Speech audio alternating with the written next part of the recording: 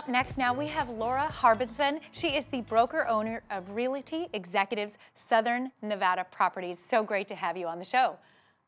Great to be here, Amy. Thank you. You're known as an expert there in the Vegas area, and so you always give great information when you're on the show. I want to dive in now and ask you, when buyers are making an offer on a home, what are some of the common contingencies that the sellers can be prepared and expect to see? Well, common contingencies would include contingencies about financing, the buyer being able to get a loan, the appraisal for the property. The lender is typically going to have an appraisal to make sure that the property either meets or exceeds the sales price. HOA resale package is a big one in Nevada. The buyer gets a 5-day contingency to review all of the homeowners association documents to make sure that they're okay joining that homeowners association. It's typically contingent upon the seller being able to provide clear title to the buyer and also on a home inspection to verify the condition of the property.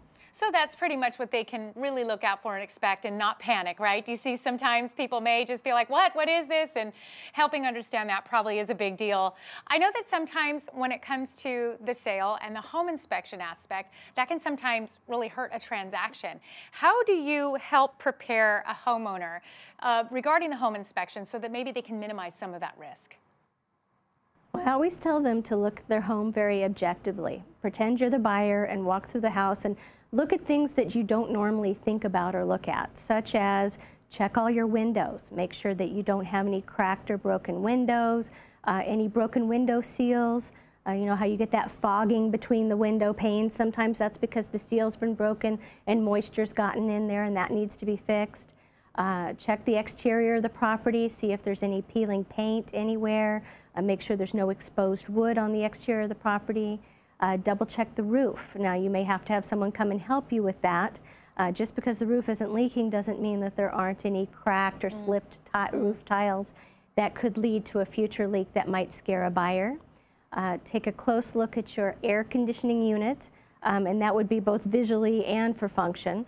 So double check to make sure there's no debris all around it. You know, is it looking all rusted out and all? You know, sometimes they don't, even though they're functioning fine, they don't look very good. So clean them up the best that you can. It's a good idea to have the air conditioning and heating service prior to putting your home up for sale to make sure there's no issues that you didn't know about. Double check your irrigation for your landscaping. Make sure that's all functioning properly.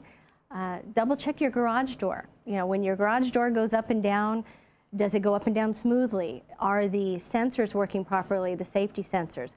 That's a big one that we see come up a lot because people don't think about it. They're pulling in and out of their garage and they don't typically test things like that. Double check your water heater. Is your water heater leaking? Is it working properly? Is it up to code? Does it have the seismic straps on it that are now required? Double check around your bathrooms. Double check your caulking around your bathtubs, your showers. Look for leaks, look for plumbing leaks, check underneath your sinks, etc. Make sure you don't have a dripping faucet or a dripping shower head. Go through the property and look and make sure all your light bulbs are working. You don't want someone to think that you have a fixture that's broken just because a light bulb was burned out, or maybe you thought the light bulb was burned out and it actually was a short in the fixture, so you need to double check that.